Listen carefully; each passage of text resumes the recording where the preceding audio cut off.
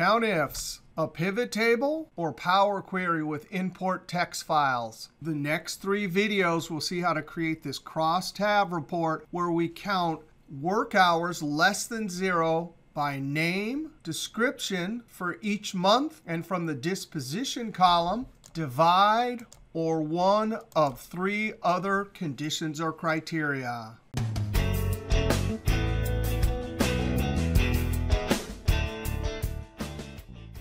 Now, COUNTIFS will be the most difficult to create, but Excel worksheet formulas are the only feature that will instantly update when formula inputs change. Pivot tables are by far the easiest to create. And although they don't update instantly, a simple refresh will update our report. And Power Query is what we want to use when we have external data and we expect to get more data later. Now, one problem with formulas that we don't have with pivot tables is we have to somehow create all of the conditions and criteria. Now, you can go and copy a column, copy it off to the side, data, remove duplicates to create something like this. Or you can use some of the Office 365 dynamic array formulas like unique. But we're going to concentrate on the formula that goes on the interior of this cross-tab report. Now, we can use the amazing function COUNTIFS. It will easily count with 6 conditions or criteria.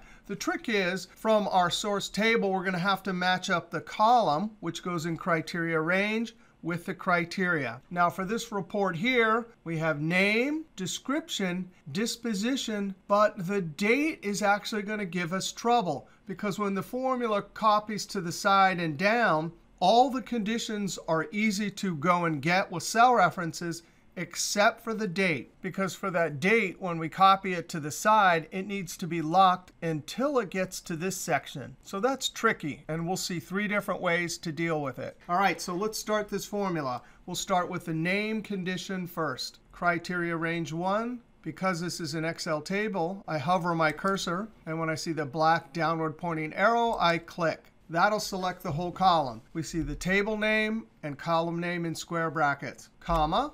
Criteria 1, we're matching the condition or criteria with our column. Now, when we copy this formula down, we want to see the new condition in each row. But when I copy it to the side, I need it locked. So we hit the F4 key 1, 2, 3 different times. With the $ in front of the I, it means when we copy it to the side, it will not move. But when we copy it down, the 9 will move to 10, 11, and so on. Comma. Criteria range 2. We're going to go for our second column. That's description. Click, comma. Criteria 2, selecting J8. Now we hit the F4 key 1, 2 times. We're locking the row. So as we copy down, it's locked, but not the J. So when we copy to the side, it will move to K, comma. Criteria range 3, disposition, comma.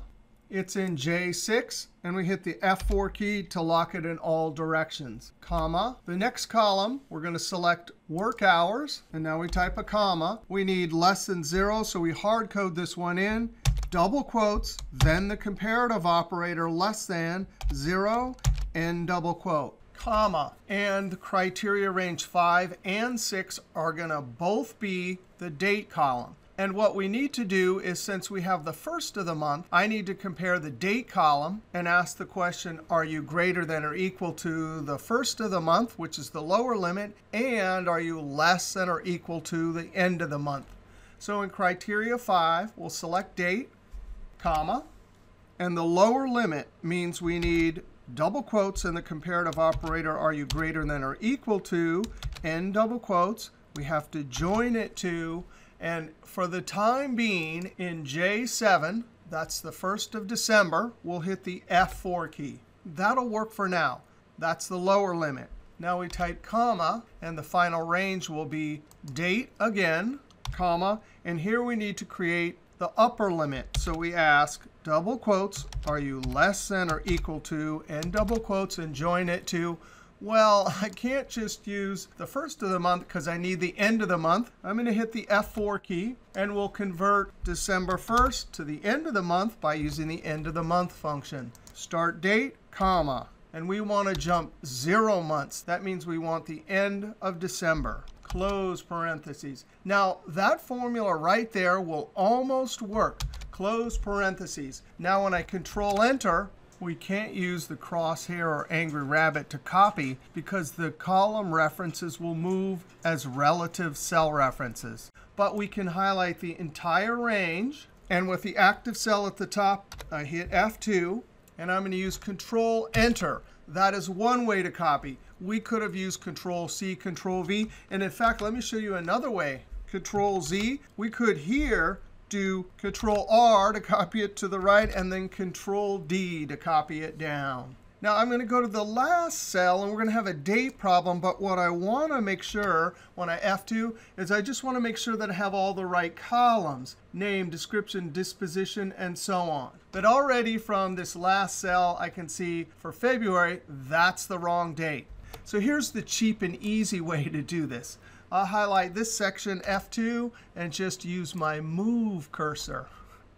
So click and drag, and then Control Enter. Same here, F2, move.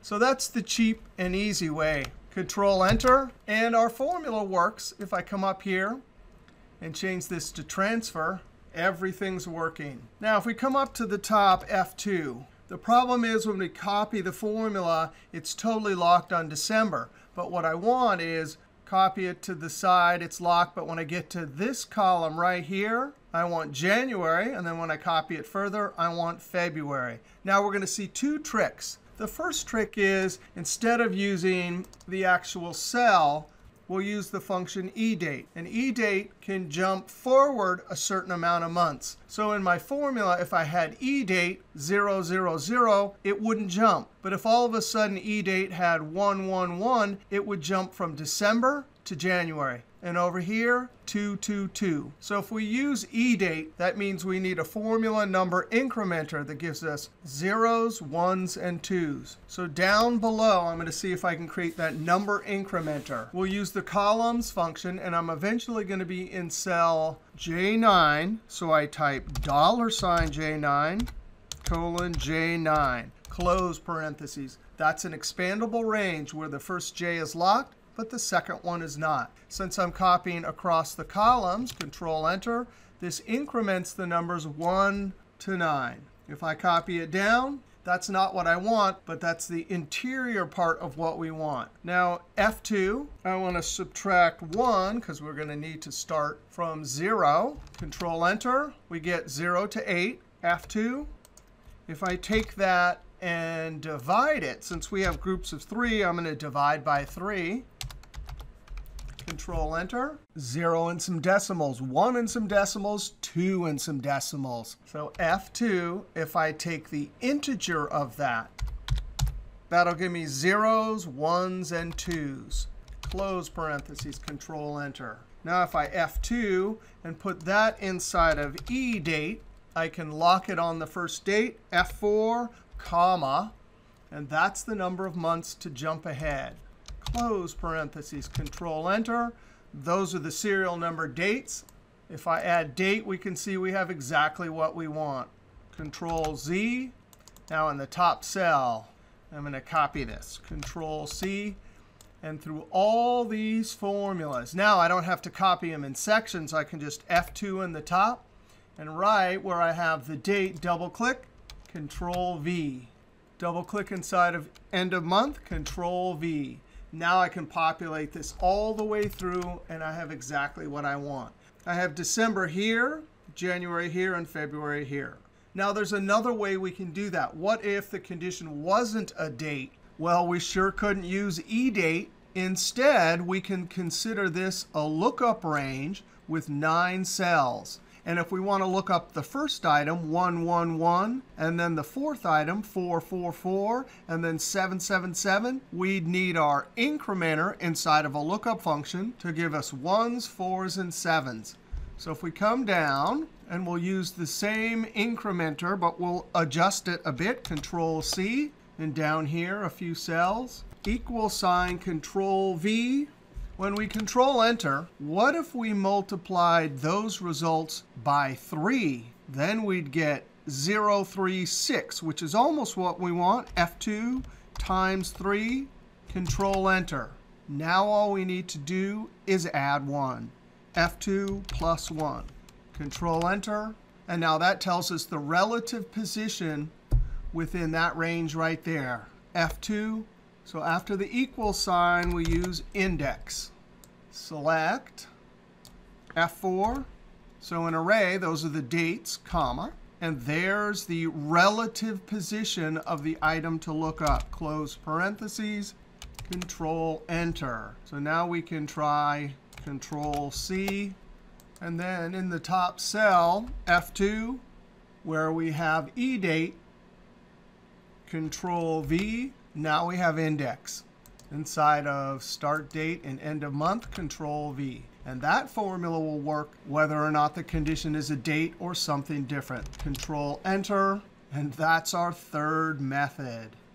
All right, so we saw COUNTIFS with index, COUNTIFS with EDATE, and then, of course, we saw the just COUNTIFS and the sledgehammer method where we had to copy it over and move the cell reference. All right, if you like that video, be sure to click that thumbs up, leave a comment, and subscribe, because there's always lots more videos to come from excelisfun. And be sure to check out these future videos, including maybe even a DAX one.